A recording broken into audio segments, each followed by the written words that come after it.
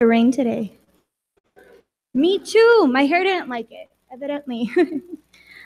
All right, well, welcome everyone to the Saddlebrook Science Cafe. It's fun to be on the other side of the stage. And I'm so happy to see so many familiar faces. To begin, most of you know me, but I'm Samantha Pierce. I'm one of the program coordinators for the College of Science. And tonight, I get to facilitate the talk. So bear with me if I mess up a lot. It's my first day. All right. Now, as you all know, we're going to continue our journey from Earth's core to the clouds. And if you're new to the series, welcome. And if you're returning, thank you. Now, for those interested, the Desert View Performing Arts Center does stream and upload their talks to their YouTube page. And all of their talks that are uploaded on the YouTube page, I also upload to our College of Science website. So if you have the brochure on there, it's going to have the collegeofscience.arizona.edu. All of the videos from this series are going to be up as well, including all of the other venues. And you can also explore the different venues that we have that present science cafes, and then the videos that they've recorded as well. All right. Now, our new Science Cafe brochure is up at the front if you haven't grabbed it already. We did have one date change for a different venue, so it's an updated version, just an FYI. And we do encourage you to check out the other Science Cafe venues. We have Tumamock Hill, Borderlands Brewing, and Downtown Science Cafe at Magpie's Pizza.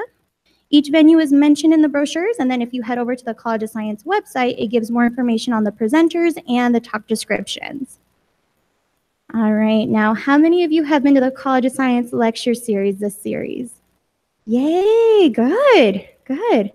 All right, well, this upcoming Monday is going to be the 5th out of the 6 lectures. And if you haven't been able to attend yet, all of the past lectures are up on their website, and it's uascience.org. That's also listed on the brochure in the back. We do partner with Arizona Public Media, so if you're not able to see the podcast for any reason or you're not able to make it down to the U of A, they do live stream it. So once the link is available, you just click on it, and then it takes you right to the live stream of it. So you can watch it Monday night from your home, and you don't have to make it all the way to the U of A.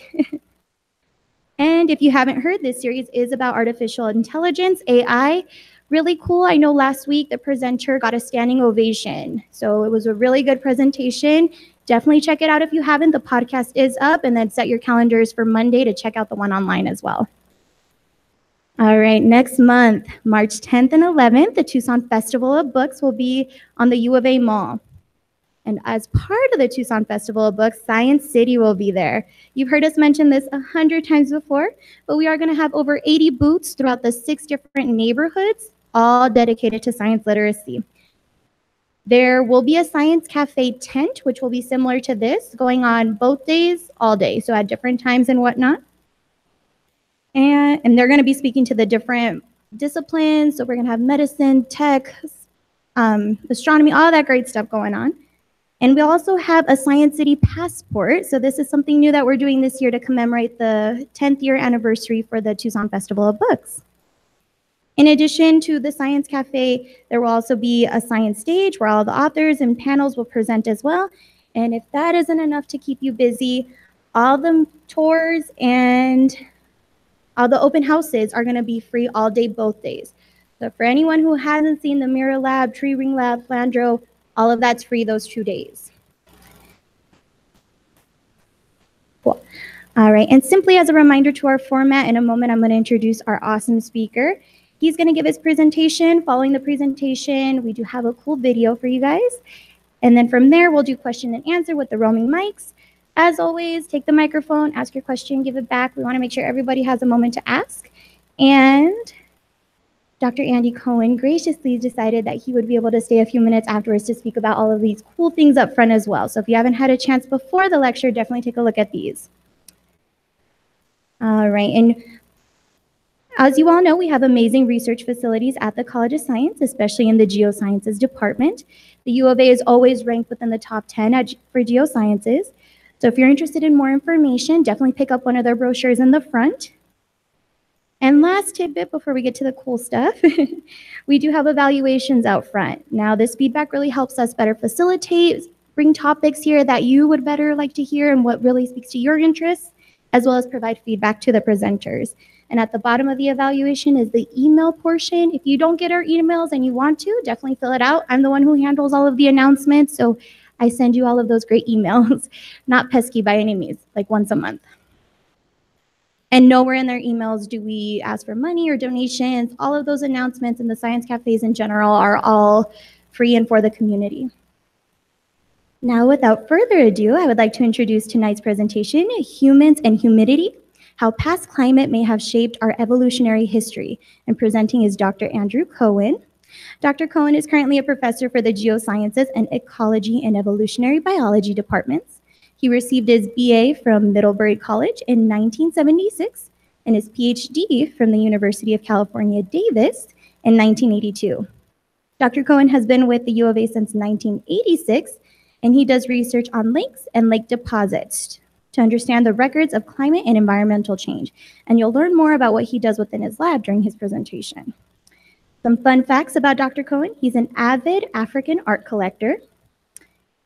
He likes to scuba, and he likes to scuba dive, and he's a certified dive master.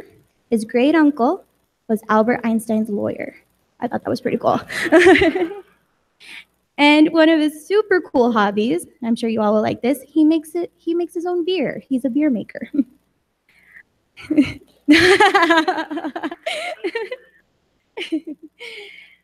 Tonight, Dr. Cohen will discuss a few findings from his research on ancient African lake beds that is shedding light on the environment and climate under which our ancestors evolved over the last few million years. For the past 10 years, Dr. Cohen has been the director of the Hominin Sites and Paleo Lakes Drilling Project, a major international research team involving over 120 scientists and students from over 11 different countries.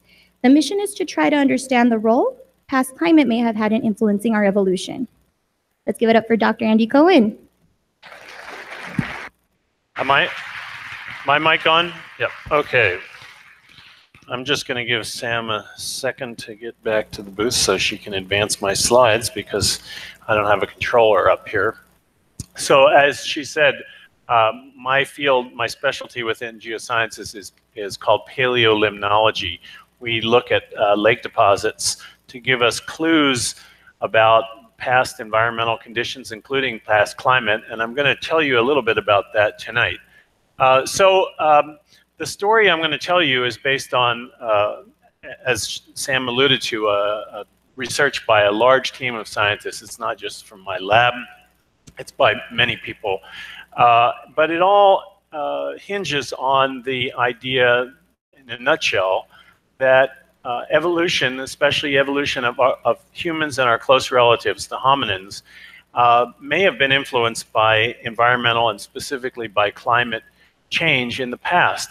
And so we've been investigating this through the collection of geological evidence, and I'm going to be telling you about some of that tonight.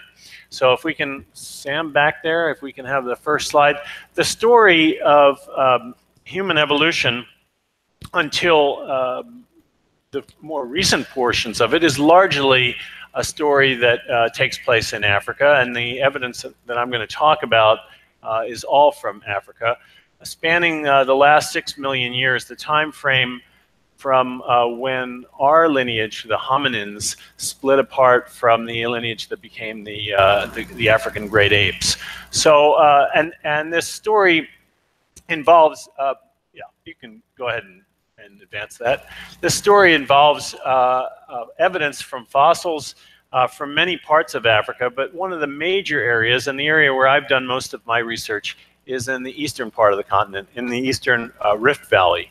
And the reason that we, if you've seen nature documentaries about the Leakeys or others, the reason that so many of us go there year after year, summer after summer, spending a lot of time in the field, is because there are many fossils preserved there, because the rift is a place where the continent of Africa is being pulled apart, and material has accumulated in that Rift Valley over millions of years. So the record that we have of our fossil ancestors and near relatives is largely coming from deposits in that region. And I'll spend a little bit of time talking about some of those fossils. I have casts here.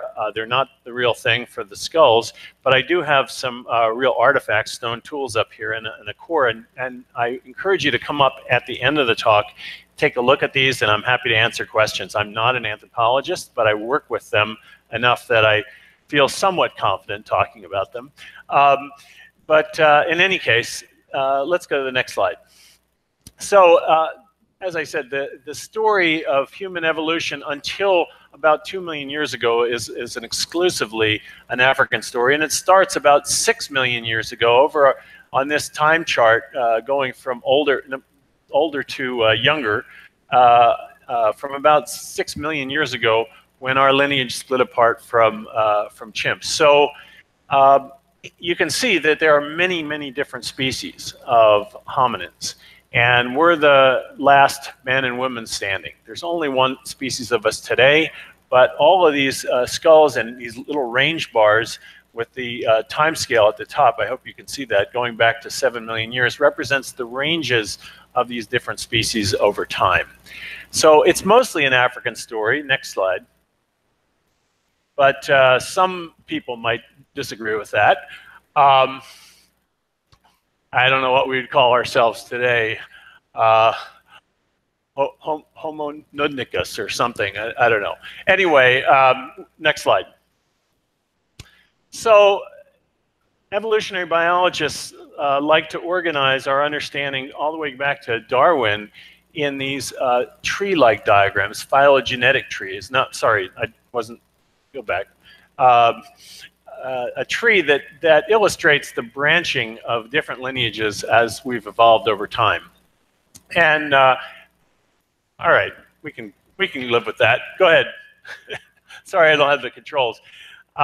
So one of the questions that we often ask in trying to understand how these lineages split apart, what might have caused one species to evolve, another one to go extinct, is the relationship between our environment and the way that we adapt to those conditions. So evolution, as I'm sure you're aware, is driven by changes in the environment. And just like these polar bears have over the past 500,000 years or so, since they split apart, that lineage split apart from brown bears and grizzlies, they've adapted to their polar environment by evolving a lighter color, which gives them an adaptive advantage living on ice flows and fishing, better abilities to swim, and a whole host of adaptations that go along with their environment.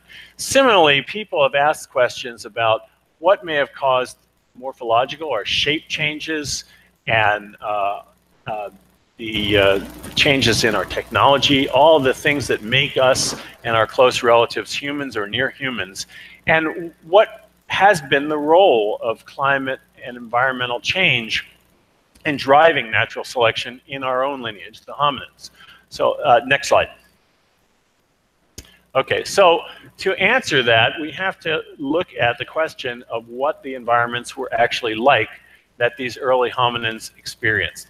This image on the left-hand side is actually a drawing that an artist, Jay Maternis, put together based on trackways, fossil trackways that were discovered about 40 years ago by Mary Leakey and Andrew Hill in the shadow of a big volcano in northern Tanzania.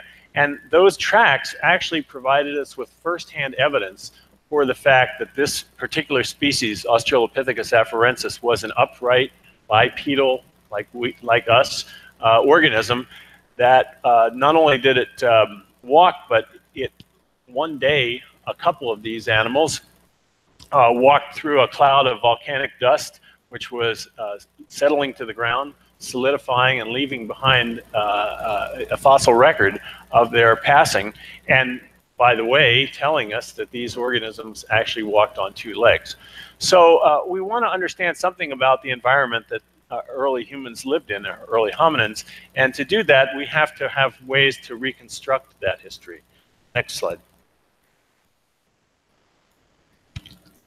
We've been looking at this question for a long time. People have started to speculate about this almost 100 years ago with the discovery by this gentleman, Raymond Dart, of this fossil Australopithecus africanus in South Africa. in the 1920s. And if you read this quote from his paper, for the production of man, a different apprenticeship was needed to sharpen the wits and quicken the higher manifestation, I love this writing, of intellect, a more open veldt country where competition was keener between swiftness and stealth. Southern Africa, by providing a vast open country with occasional wooded belts and a relative scarcity of water, furnished a laboratory such as was essential to this penultimate phase of human evolution. Boiling it down, what he was saying was that he felt that there was an environmental control that was a major factor in the adaptation of this early species of hominin. And although we might not agree with all of the details of his views, what came to be called the savanna hypothesis, that we are completely creatures of the savanna, many aspects of that are probably, in a broad sense, still things that we think are broadly accurate. Next slide. Okay, so over the past 100 years, there's hardly a transition in human evolution that hasn't been attributed in some way or form with a possible linkage to environmental change. The origin of bipedalism, our ability to walk on two legs. The origin of the big-jawed hominins that you can take a look at up here. Our own genus, the group that we belong to, Homo. The origin of stone tools and of their various types. The modern body form about 2 million years ago. The spread of our own genus Homo out of Africa initially about 2 million years ago, and the first human occupations by archaic Homo and things like Neanderthals in Europe. A second dispersal of our own species, the evolution of our own species, Homo sapiens, maybe about 300,000 years ago, and they're spread into Europe and Asia and eventually all over the world, starting perhaps 200,000 years ago. And then really critically, the extinction of all of these species may also be, so it's not just the evolutionary events of new lineages evolving, but also the disappearance of all those other species, and we're the last ones standing. So I think one of the things I hope that you'll take away, it's under the surface here, but it's certainly in our research thinking, is what the implications of all of this has for our own humanity in our own future. Next slide. There we go. Okay. So in order to understand the relationship between environmental change and human origins, or origins of different species of hominins, we have to have two very different types of evidence. We have to have the paleoanthropological evidence in the form of the bones, the skulls, the legs that show upright walking, the shape of the skull and size of the skull that tells us something about the capacities of that animal, and then also the tools that they made. And so that's the purview of paleoanthropologists. What I'm going to be mostly talking about tonight is the other side of the equation, which is the climate record, the environmental record, and how we go about getting that. But in order to understand this, we have to frame our ideas about evolutionary change into a hypothesis. So scientists love to make hypotheses, and for the past 100 years, as people have thought about this relationship, what might be the drivers of from the environment that may be causing species of hominins to adapt to those conditions. So these can be boiled down into three broad flavors. One that adaptation and new species evolved during times of very stable habitat. And the wiggly line here is for any environmental variable, but let's say just precipitation, because that's an important one, whether it's wet or dry in East Africa, for example. That new species might be spawned off during times when conditions are stable. They might appear during periods of time when there's a progressive change, so the environment is getting drier, or wetter, or colder, or warmer. Or they might be adapting to more variable environmental conditions. And this is where my field of geosciences and particularly paleolimnology comes in, because we can provide the records that can be paired up with the first appearances or the last appearances of these different species. Next slide. There we go. Okay, so early on, for probably the first 60 or 70 years of people seriously thinking about how could we go about collecting this kind of evidence, most of it was based on simply looking at where the bones were coming from. This middle picture right here is actually an elephant butchery about 1.5 million years old. But if you look on the left, this was an excavation that I was fortunate enough to be a part of when I was a graduate student. A very famous paleoanthropologist from Berkeley on the left there, and you can see right through the middle there, they're filled in with black sand, so they show up a little bit better as a series of these early human footprints. You can also see a bird print right to the left of the guy at the bottom of the picture, a little three-toed large heron. So what this was a lakeshore where an early Homo erectus, that's a size 8 foot. So somebody that was, modern stature actually, and taking a stride about the length of ours. But as he, and we think it was a he, went off a little bit further into the water, he was going into a lake, and it gets squishier, and the prints get deeper and deeper. So we can capture a moment in time here and say quite a bit about the environmental conditions. So these kinds of outcrop places where we find the fossils, whether they're footprints or actual bones or stones, they provide us with firsthand evidence of what the environmental conditions were like. And for many years, this kind of outcrop studies were the bread and butter of trying to put an environmental context on human origins. Look at the place directly where the fossils are coming from.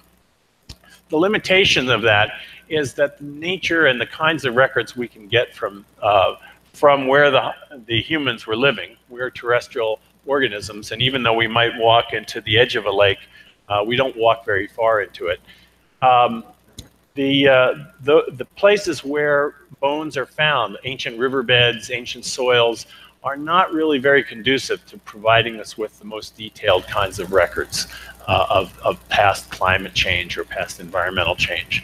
So about 30 years ago, people started taking a different approach. They started collecting sediment cores from the deep sea, and this is a drill ship. You can see the big drilling derrick on the top of that, the JOIDES Resolution, which goes around the world collecting sediment cores from the bottom of the oceans.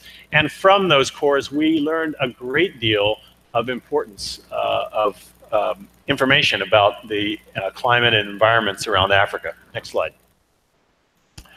One of the things, I promise not too many graphs, one of the things that we learned is changes in environmental conditions over the past, the time span, the last 6 million years or so, that climate has deteriorated or changed significantly towards both a colder and a more variable world. So you can see going from the period that geologists call the Pliocene, from about 6 million years ago until about 2.5 million years ago, all those wiggles are kind of small, and then you can see they get bigger and bigger and bigger and bigger, and they're all sort of trending towards colder conditions as well. This is the descent of the world into the ice ages that we've experienced over the past couple million years. So global climate has gotten colder and more variable as you transition through this period of time. And we know this from some of these deep sea cores. Next slide.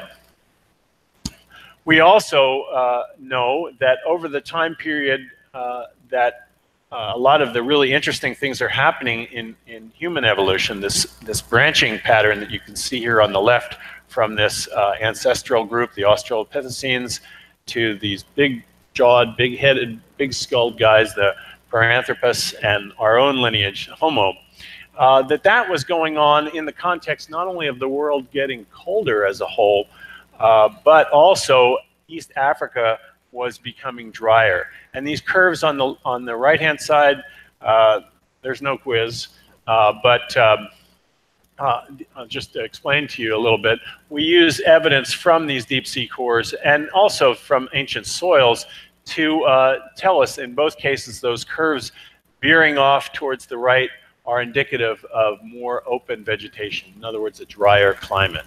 So the deep sea cores really gave us a lot of information about the broad environmental conditions around Africa. Next slide.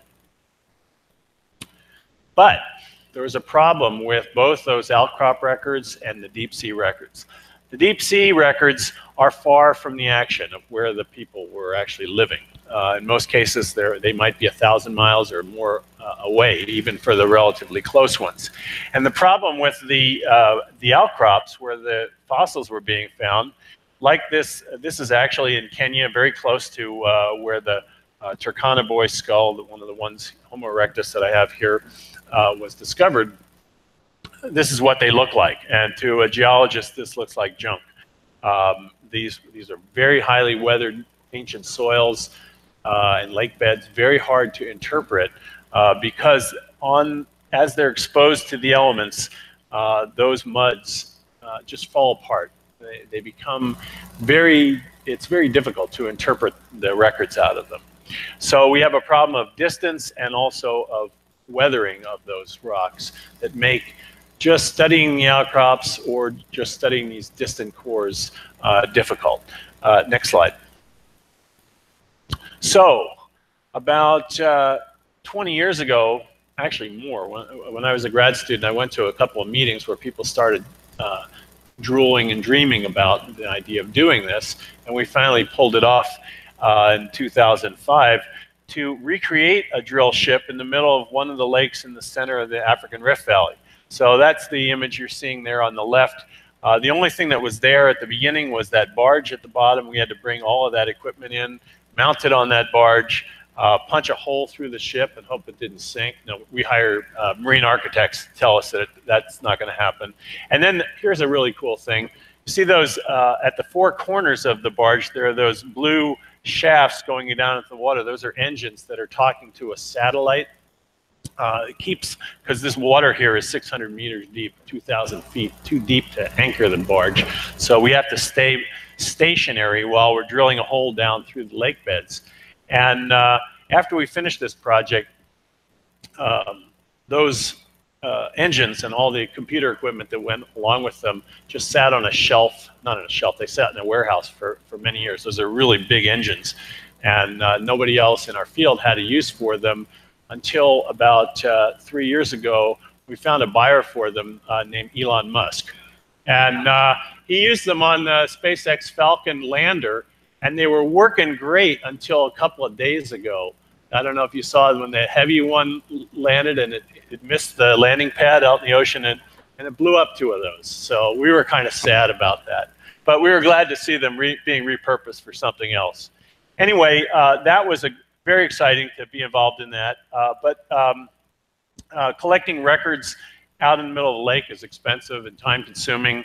And so we thought, well, maybe we can get records that are more directly related to this question about human origins by drilling some outcrop sites in ancient lake beds. And I'm going to show you why we're so fixated on lakes in a second. But here on the right, you're seeing one of our drilling sites in northern Kenya, very close to where the Turkana boy fossil was found, Lake Turkana in the background. Going through the same kind of lake beds that are down below that barge, 600 meters, but where we can bring up that rig on a truck rather than building an elaborate and very expensive drilling platform out in a modern lake. Next slide. So we collect these cores to answer some questions. And on the left here, you're seeing one of these cores split in half. I have an example of a sediment core up here taken by a much less sophisticated, basically a tube over the side of a boat with a wire. This is, in all cases, we're doing the same thing. We're taking some kind of a device, pushing it down into the sediment. with a drilling system, we can keep doing that, pushing them down further and further and further. And we bring them up to get these sediments, which in the left-hand image here, you're seeing one of these cylindrical tubes that's been sliced down the middle, so mirror images there, to answer questions like how wet was the environment, how warm was it, what's the vegetation like. All of those are key questions that we have to answer to address the question of what the conditions were that these early hominins faced in East Africa. And here you can see a couple of my students working in the lab, cutting up the samples, taking subsamples out of those cores that'll be analyzed for various environmentally sensitive variables. Next slide. Okay, so why lake sediments? Here's a picture of some lake beds. These are relatively modern ones, but you can see down on the bottom a scale in centimeters. So these are, you know, these individual layers that you're seeing here, black, white, over and over again, are down on the scale of millimeters. And each one of these is laid down in a year or less. In fact, they probably represent annual cycles of change in that lake as a response to climate conditions at the surface affecting how things are growing in the lake. And so the lake sediments are super sensitive. We can read them like a history book. Next slide, or advance that if you would.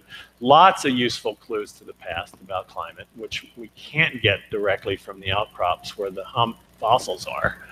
And we can pull out of them things like different types of fossil algae or pollen, which I'll say more about later on, from trees and grasses, telling us what the vegetation was like. And really exciting, you may have been to a presentation in the same Science Cafe series by my colleague Jess Tierney a month or two ago. She's a specialist looking at organic compounds that we can pull out of these cores and tell a great deal, again, about vegetation and actually reconstruct things like temperature. What was the actual temperature, plus or minus less than a degree? So that for somebody who's trying to reconstruct the past is really exciting. Next slide. Okay, so going back to our outcrop picture, the drill cores let us see the details. Here's, again, that crumbly outcrop. And then if we look at this same sequence, you can see vaguely the layers in there, about this thick. Each of that little outcrop is maybe 10 feet high for scale. But then if we look at the same sequence of rocks with the cores, this is what we see. We see a great deal of detail. We can go in there and those white speckly units you see on both of those core horizons. So you're just seeing a small segment here. This is, each of those again is a centimeter, each of the numbered intervals. That speckly horizon is a soil, an ancient soil that formed when the bottom of that lake was dry. And then immediately above it, you can see those layers.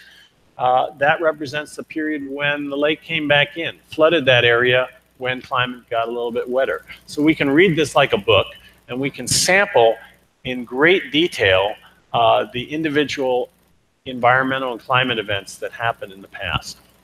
Next slide. Okay, so all of that is kind of preamble to our project, which is called the Hominin Sites and Paleo Lakes Drilling Project. As Sam mentioned, it's a very international group. We have currently about 140 scientists and professionals and students involved in the project. And this is at one of our drill sites. You can see the flags of some of the countries involved here, and our own university flag, which I made point of making sure was in all the photos. But this is in the bottom of a modern dry lake basin in southern Ethiopia at one of the drill sites. And so we moved over the course of between 2012 and 2014 to a series of sites up and down the Eastern Rift in Kenya and Ethiopia, collecting cores from areas that are close to some of the really important fossil hominin sites and covering the same time intervals.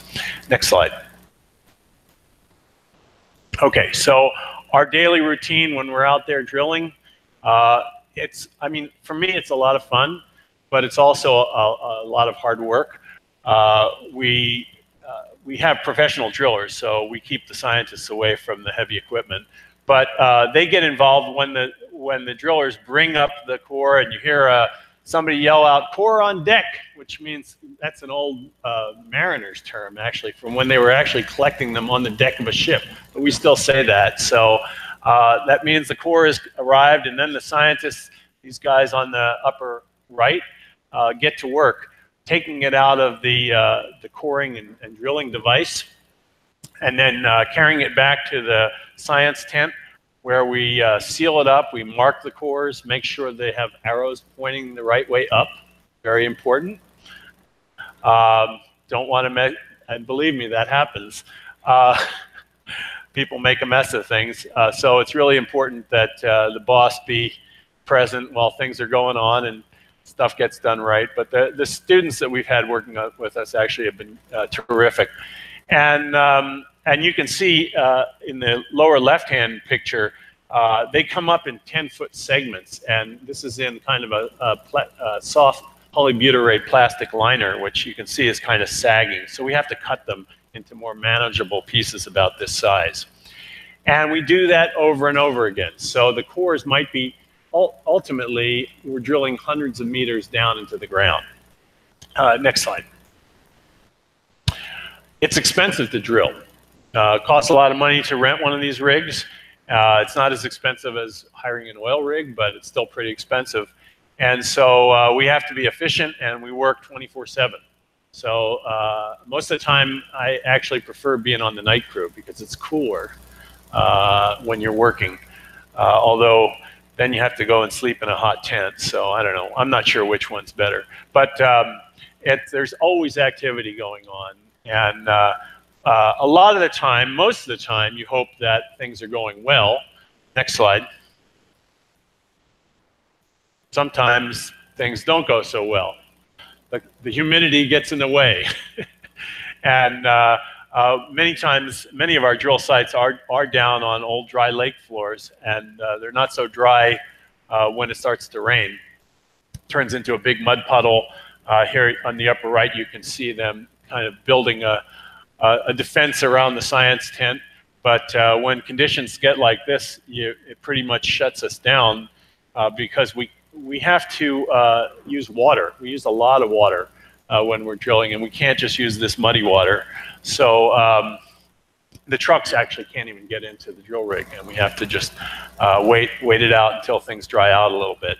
And then sometimes we have really interesting weather challenges, like similar to the haboobs, the dust storms that we have here and in Phoenix. These would sometimes come rolling across, and I still don't understand why those guys were walking towards that thing. It was kind of crazy, but yeah, we'd see these pretty regularly. Next slide. So at the end of the day, we would come up with these gorgeous cores. And to me, as a drilling guy, a core guy, I see stuff like this and I get really excited. You can see in those upper two, the layers are actually tilted. That's because the rocks were actually tilted that we were drilling through here in some cases. But all those thin layers are very similar to the ones that I showed you before when I was explaining why we like lake beds. They're made up of the skeletons. The sediments are made up of the skeletons of little single-celled algae, and we can tell from the types of algae that are there whether the lake was salty or fresh, and how it was changing over time. Down at the bottom, the very different kinds of environmental conditions recorded. The next to the lowest one is a core on its side that has some stream gravels in it. So a period of time when the lake was completely gone. And the lowest one in there with those cross-like, funny wedge-like structures that are kind of white, those are burrows and soils, much like you'd find in Tucson in the caliche in your yard. If you ever gone in with a caliche iron and tried to bust through when you're gardening, that's what's going on there. So it's an ancient soil, and sometimes our lake beds would dry out and they would turn into soil. So even when that happens, it gives us a lot of environmental clues. Next slide. Okay, so here's just a map of the eastern part of Africa. Ethiopia and Somalia up in the northeast corner there, and Kenya down in the southwestern part of this map area. And it's a little bit busy diagram here, but what you're seeing here is the age on the bottom in millions of years. MA is millions of years. And those red bars indicate the time frame of each of those sites. The numbers indicate the depth below the ground that we were able to drill a core. So you can see in some places we got up to almost 300 meters below the surface. Usually we'd stop when we'd have all kinds of technical problems that would prevent us from getting any further, or sometimes we'd stop when we ran out of money. That was more common. So we had a certain amount budgeted for each of these locations. But they span, as you can see, in, fairly long periods of time collectively. Our idea wasn't to get complete coverage of the last 4 million years between all of them, but rather to look at specific intervals of time that we thought were really interesting in those locations. So next slide. So here's that picture of our family tree again.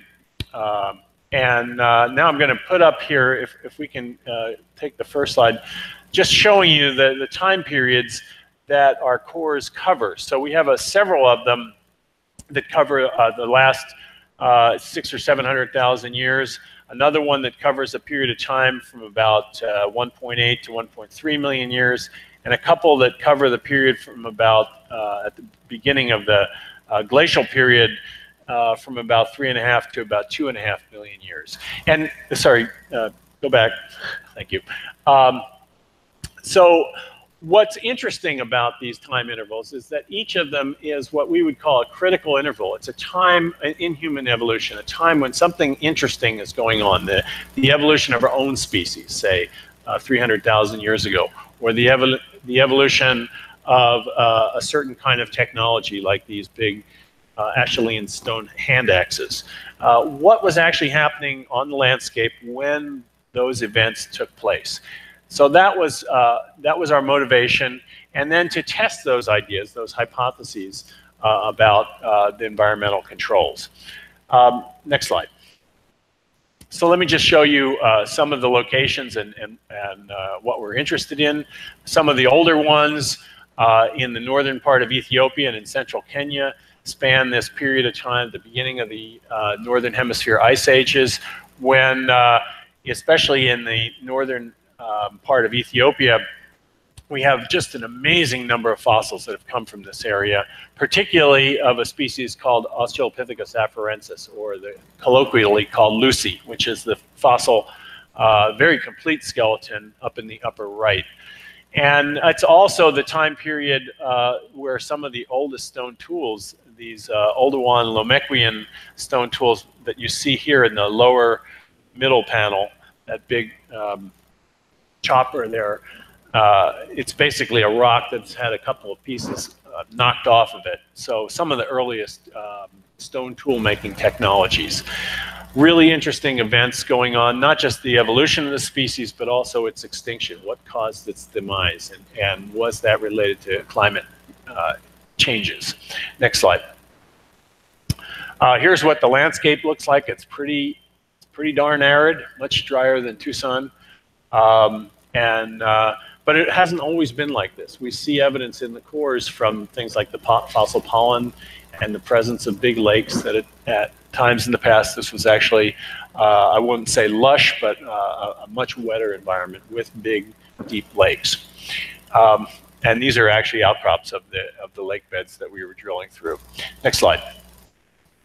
Here's a site I already showed you this photo from the west side of Lake Turkana in northern Kenya.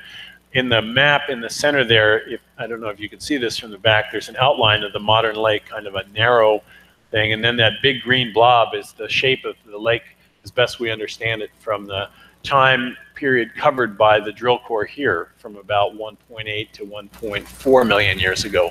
And we chose this site because it is the time period when this technology of making these Acheulean hand axes first appeared. You can see them down on the, it's not a ghost. I think that guy looks like a ghost, but down in the lower right. And really importantly, the skeleton that is above that, which is colloquially called Turkana-boy. It's an early Homo ergaster, or Homo erectus. It's one of the most complete fossil skeletons of an early hominid known, from, if not the most complete, from anywhere. And again, about 1.7, 1.8 million years old. We can, within centimeters, tie in our drill site level in the core to where that guy was found in the outcrop. So it gives us a really good context for understanding what the conditions were that that thing faced. Next slide. And then Lake Magadi in Kenya. I'm going to show you a little bit of data from here, not too much. But this is a site that spans the last million years. And we're really excited about this because it's a time period that covers the origin of our own species, Homo sapiens, the development or evolution of more recent types of stone tool technologies, what's called the Middle Stone Age, and the transition out of those big hand axes, and as well as the appearance of a lot of the species of animals that we associate with nature documentaries. David Attenborough films of East Africa with the antelopes, the various kinds of gazelles and impalas.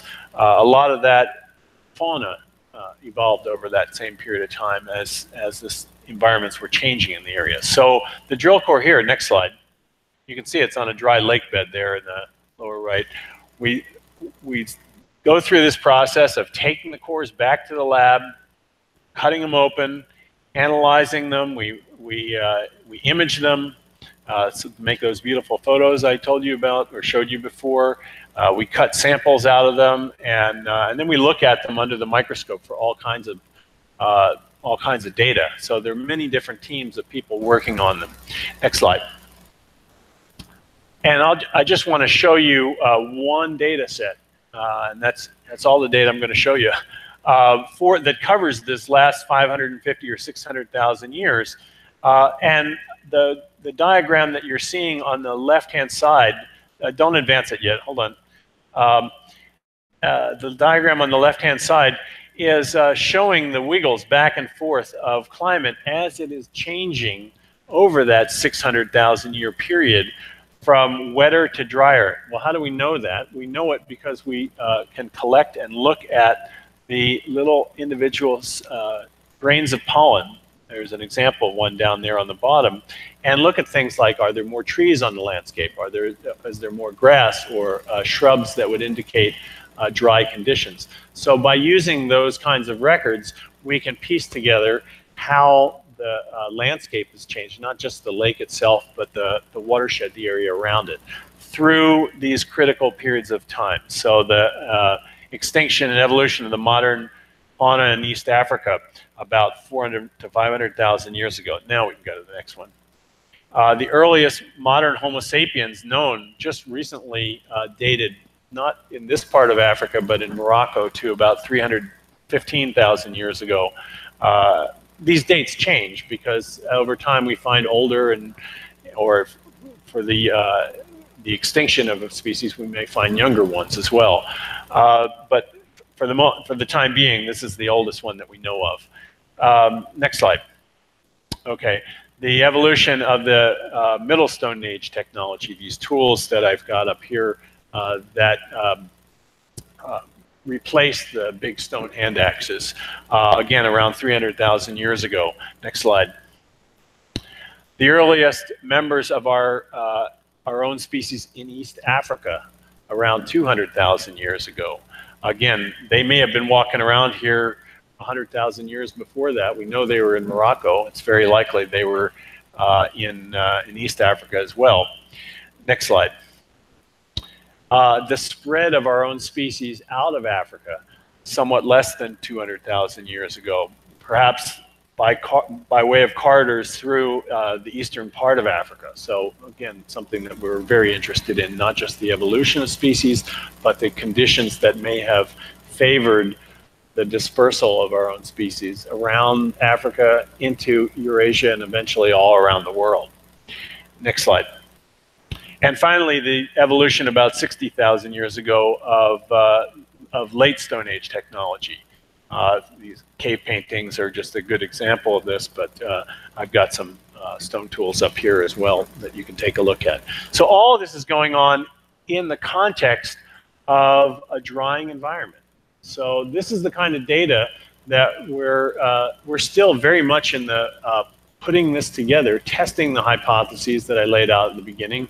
Is it more that trend towards drier conditions, or is it more the wiggles back and forth going from more to less variable conditions that are the key variables of that are driving human adaptation?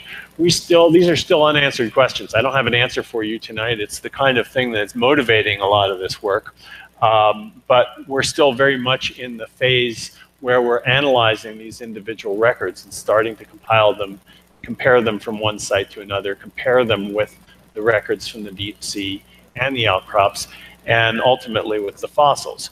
So next slide. So the next phase of all of this is, next slide. We got a lot of work to do on the course. We collected about 2 kilometers of these things. And that's a lot of mud to, there's a lot of graduate students that are working away at individual samples, counting those pollen grains, measuring the isotopes, determining what the chemistry of these sediments are, looking at the little microfossils in them. All of those things are things that are underway, and we're starting to learn some really interesting stories like the one that I just showed you, but we're not there yet. The other thing that we do is that we work with climate modelers to understand how these changes that we see in these records, can we understand the dynamics behind those changes? So why is that? Not just Africa was drier or Africa was wetter, but why is it drier and why is it wetter? So we have a big collaboration at the U of A between our group and climate scientists, climate modelers, to try to understand, make sense out of these records, what's happened in the past. Of course, tying it into the fossils and the stone tools is also critical. And so there's also a lot of paleoanthropologists part of our team, and they come in sort of at the tail end of it. Although we put them to work at the drill sites, but mostly they come back at the end when we start asking these fundamental questions about what is the relationship between the environment and the appearance or disappearance of different species. So ultimately we can evaluate these models that are linking human evolution to climate, environment, and also hopefully to propose new ideas as we get more evidence. So with that, I'm gonna, I have a video and then I can take some questions, but I appreciate your interest, and if you are interested in this more and learning more, we have a website, and we also are on Facebook. If you just type in HSPDP, you'll find us. And so thank you very much. And maybe we can show the video now.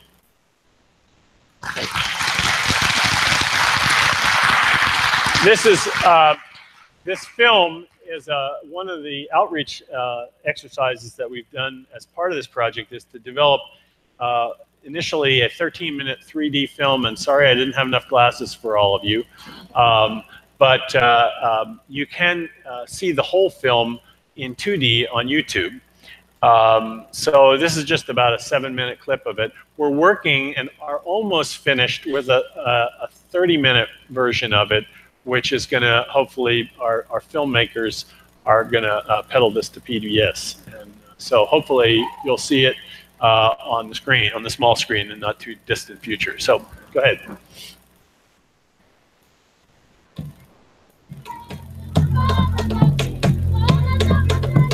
It was in East Africa that our human ancestors evolved for some 6 million years.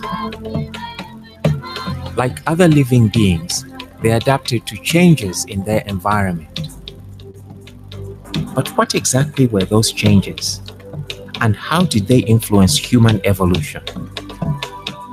New research is revealing details of how a changing climate may have pushed our early ancestors to become the humans we are today.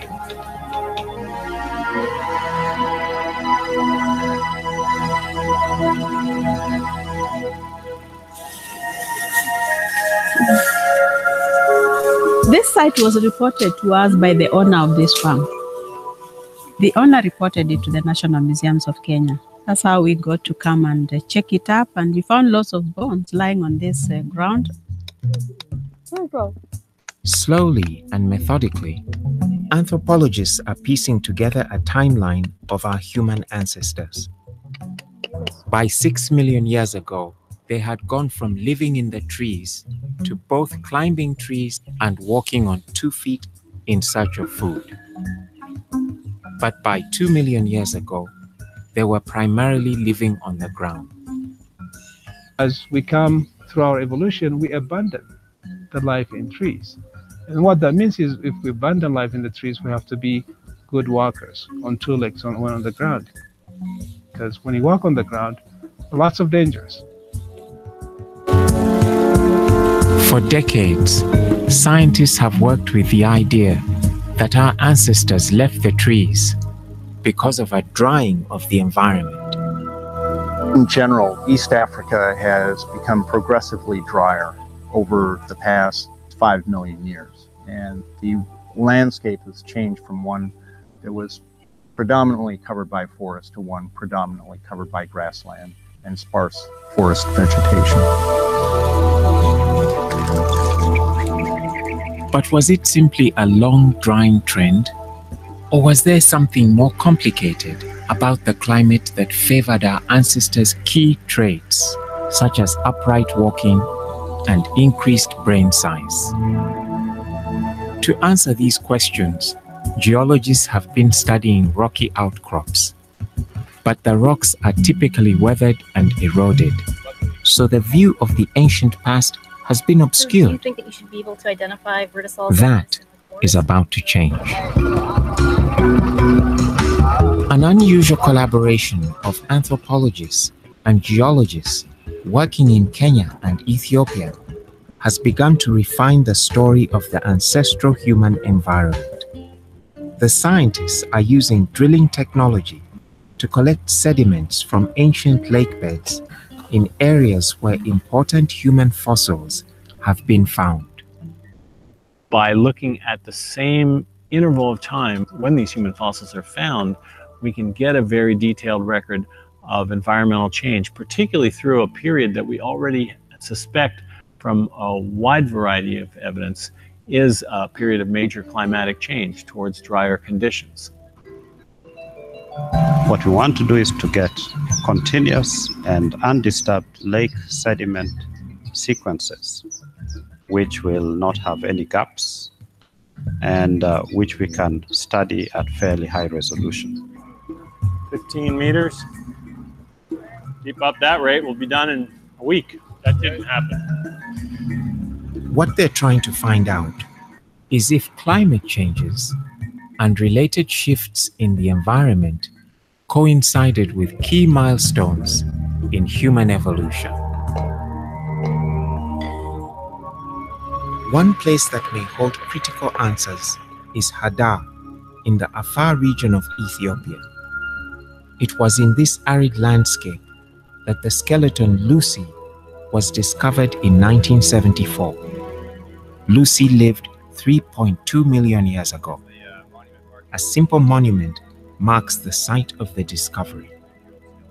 What Lucy represents is a time, a moment in our evolutionary history that really captures that mix of ape and human in one skeleton.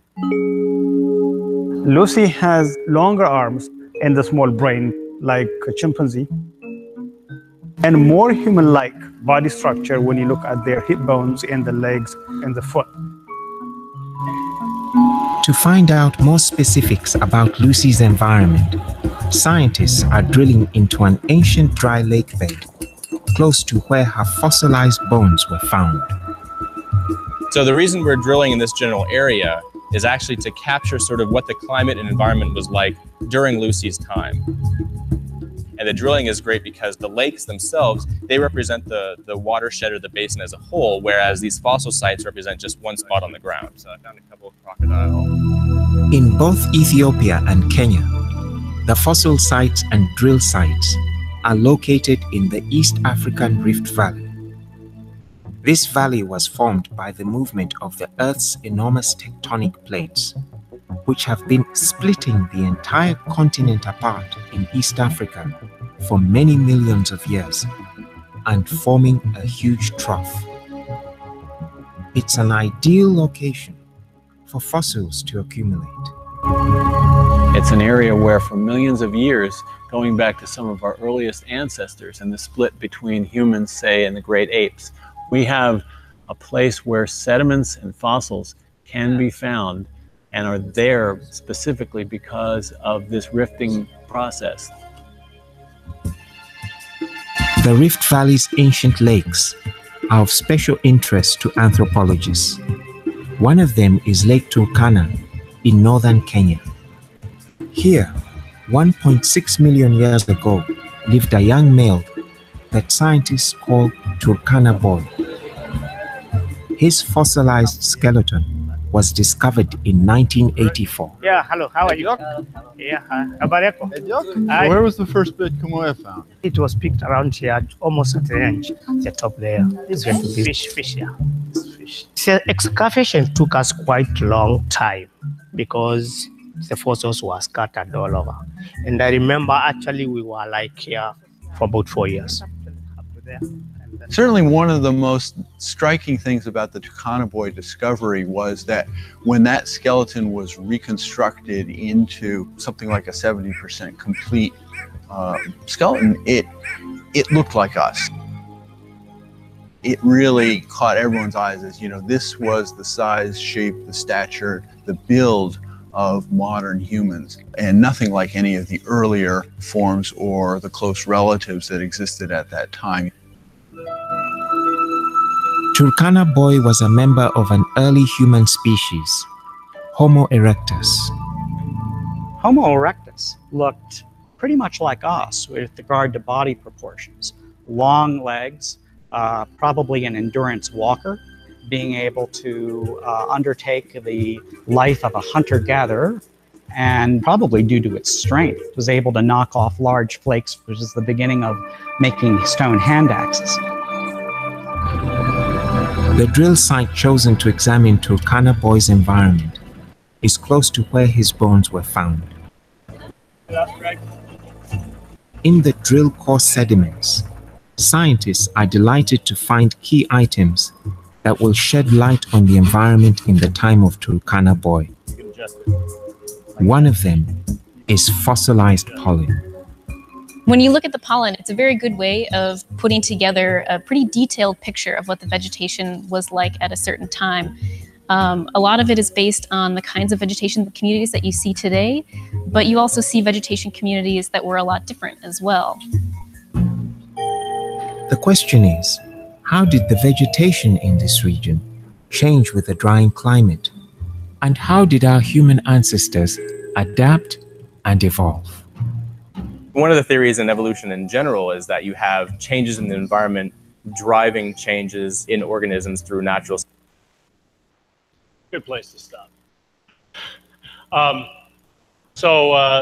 That's about halfway through it, but as I said, you can see the whole film on YouTube, and so I'm happy to answer questions. Is this okay? Great. So we'll just remind folks. When you raise your hand, we'll do our best to work the room and ask your question. Just hand the microphone back. Stam, can you get that one?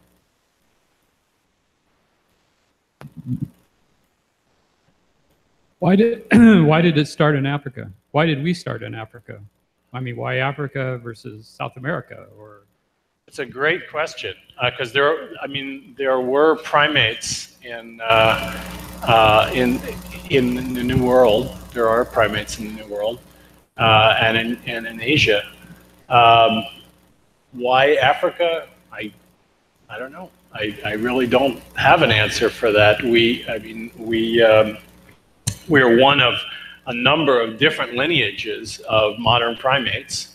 And while the hominins were evolving and our close relatives, the great apes, were evolving in Africa, simultaneously there were other large apes that were evolving in different lineages in Asia. In South Asia, we find hominoids, things that are a little more distantly related to us, and lineages of such as the orangutans and gibbons that are kind of distantly related, a little more so than the African great apes. But as to why that particular lineage took off into becoming a group, it is important to point out that the origin of what defines us as a hominin is our walking on two legs as a bipedal creature. But if you come up and look at these skulls here later on, you'll see that, and as the film indicated, a lot of the early hominins, Australopithecus afarensis, Ardipithecus, these things had brain sizes that were similar to a chimp's. They were not large brains. So the acquisition of what we think of as a humanity is not something that happened at one time. We did move out of Africa around 2 million years ago. We find fossils in Eurasia, but what it was that caused this lineage to appear in Africa, there isn't really a simple, straightforward answer to that. I'm sorry. Yeah.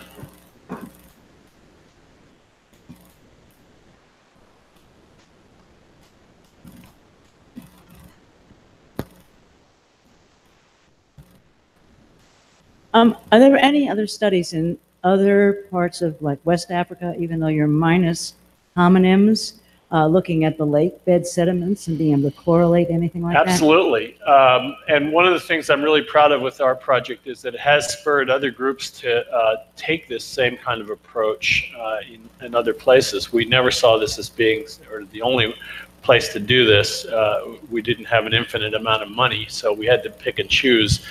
East Africa was very attractive because there is a very thick and continuous pile of sediments there. But there is a group that is, for example, doing geology around what is arguably some of the very earliest fossil hominins known from the Lake Chad Basin over in West Africa. And in that site, they've found fossils that are about 6 million years old. So 6 to 7 million. There are a few scraps in East Africa that are that old, but they're much older than any of these things. And there's a group that is proposing to collect drill cores from the dry lake beds of Lake Chad. Unfortunately, right now, because of Boko Haram and the violence in that area, it's kind of on hold, but it is something that people are talking about. In general, in West Africa, there just aren't the thick deposits where you could do this kind of approach of old lakes that have persisted for long periods of time. In South Africa, we have an excellent fossil record of hominins that spans the last couple of million years, but it's in a very different context. There it's in caves. And so we don't have long, thick piles of sediment accumulating that can be directly tied into the fossils. So for the other parts of Africa to get these environmental records, we have to rely on going to those marine cores, those deep sea cores off the continental coast. Hi, even though I know you've been talking about Africa, when I grew up, they always told us that the first Americans came over the land bridge, et cetera, et cetera. At this point, has there ever been any other evidence of any other humans that had been in the New World before that? Yeah, it's a really interesting question. So very late in his life, Louis Leakey, in one of, they didn't call him Lucky Leakey for nothing. He was a very lucky, he was lucky to be married to Mary Leakey, first of all, because she did actually most of the discoveries. But Louis got enamored with this idea that was being promoted by some archaeologists in Southern California at a place called Calico Hills that briefly became famous in the 1970s, where they found what they interpreted as stone tools comparable to this chopper. And they were finding rocks that looked like this. There were no bones associated with it, but they found a bunch of things that Lewis put his stamp of approval on it. And it was unfortunate because it turned out, it was eventually discovered that it was just stream gravels. And in a stream, it's not impossible to form something like this. A rock comes along in a storm and smashes onto another rock, and then you have something that looks like this. And it's such a primitive tool with just 3 flakes broken off of it that you know, you could wonder reasonably enough, well, how do you know this is made by a person or a hominin? And in that case, it was pretty clear they were associated with stream deposits. In East Africa, we can find these things in places where big rocks like this, there's no way to carry them in there, and there's associations of them with bones and other things that tell us it's an actual tool. So in North America and South America, we presently don't know of any, I would say, confirmed fossil archaeological sites more than about 18,000 years. And even when you get that old, it starts to become questionable. Certainly by 15,000 years ago, there's pretty good evidence even in southern South America, but nothing remotely this old. All the evidence points to modern humans dispersing into Eurasia from Africa around 200,000, maybe a little bit before that, years ago. But when they spread out, they weren't alone. There were other species like Neanderthals, archaic Homo sapiens, that had been tromping around in Eurasia for a long period of time. Why they didn't disperse from Eurasia into the New World until that period of time, hard to say. They didn't make it. Mammals have some biological range or geographical range, and for whatever reason, they didn't spread into that area until that period of time.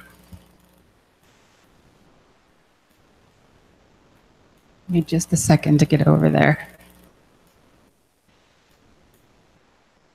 Thank you. Keep your hand up.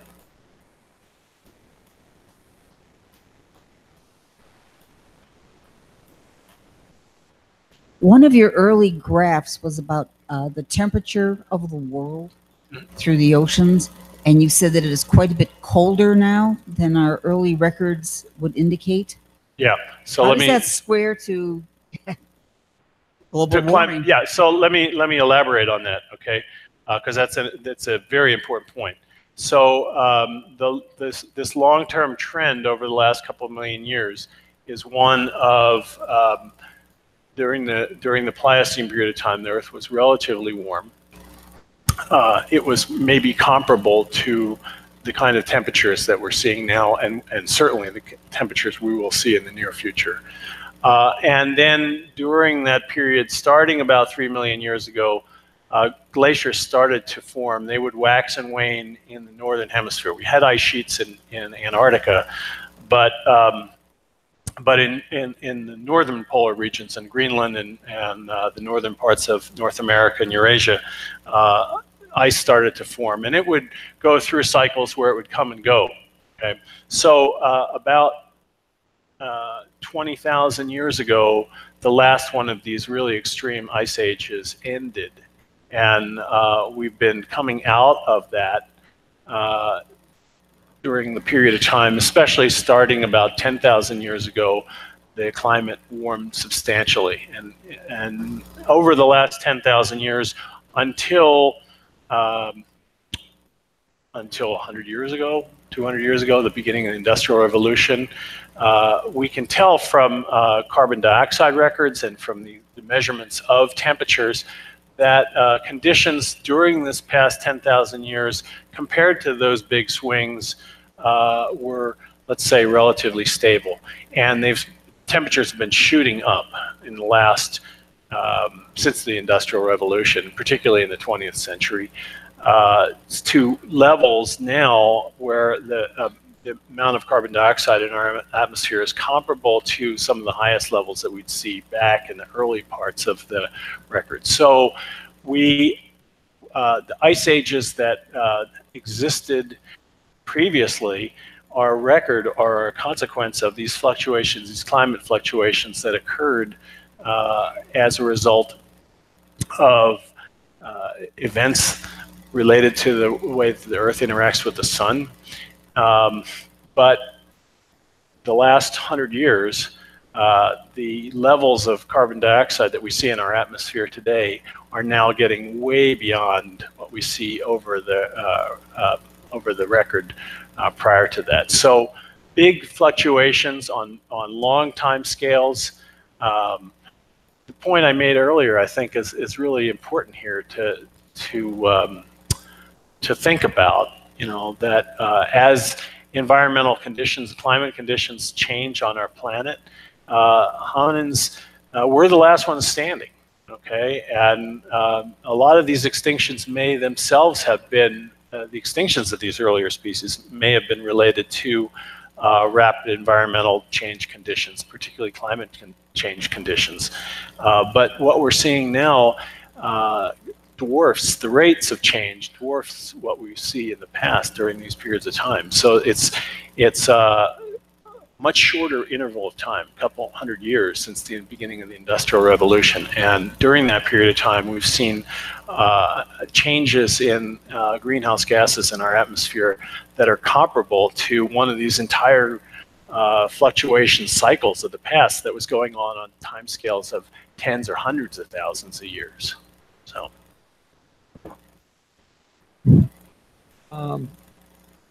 My question is kind of I guess, multi-level.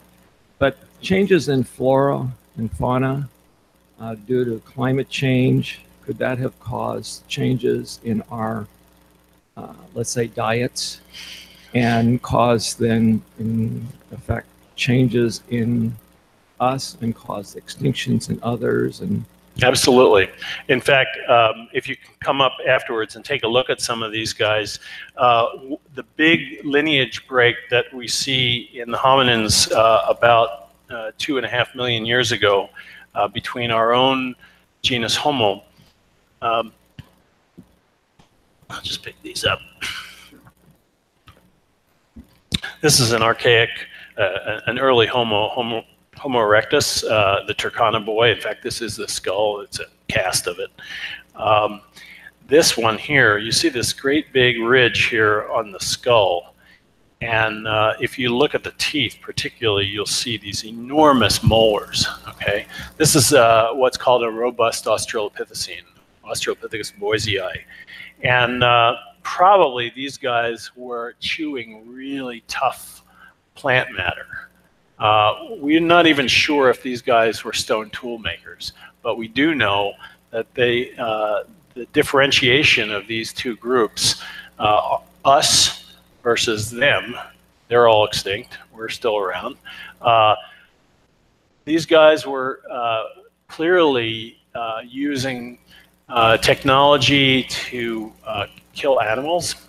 That's pretty clear, to forage with, to make these stone hand axes that are kind of hallmarks of the time period when this guy was around.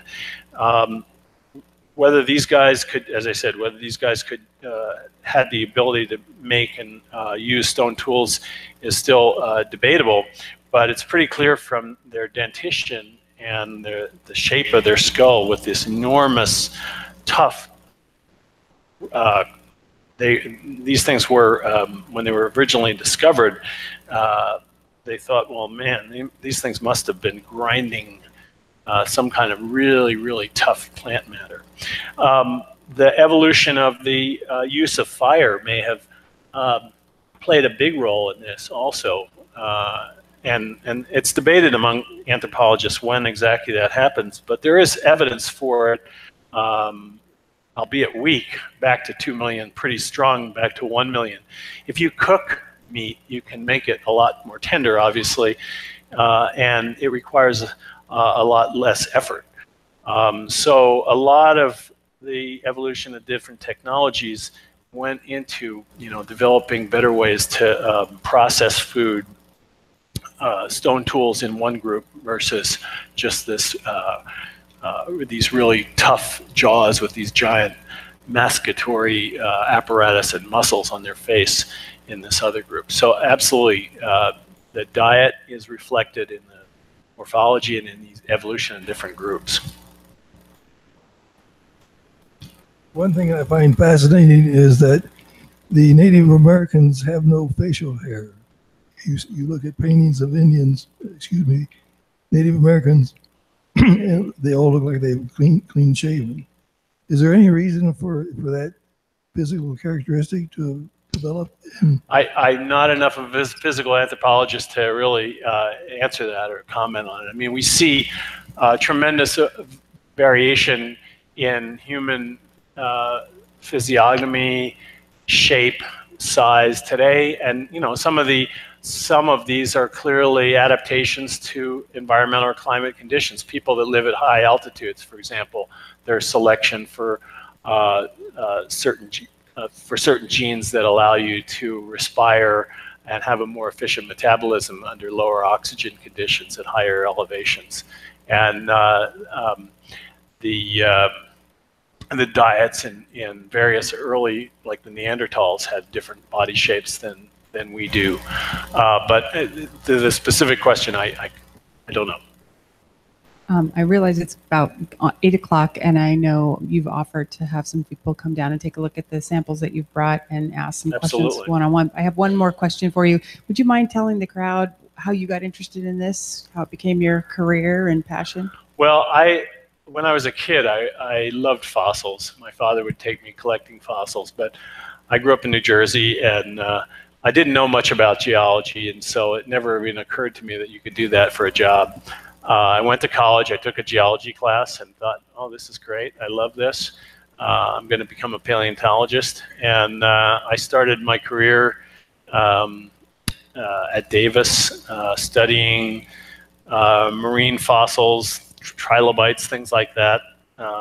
But I wasn't really, I wasn't really motivated, and various reasons, the things that paleontologists sort of traditionally did just didn't do it for me. And then I heard about a professor at UC Santa Cruz who was starting an expedition to East Africa to look at these ancient lake beds where some of these Turconaboid-like fossils were being found in northern Kenya. And so I cold called him and I said, hey, you don't know me, but would you take me on as your graduate student? And I kept calling him and finally convinced him. So here I am 40 years later. Thank you so much. Yeah, thank you.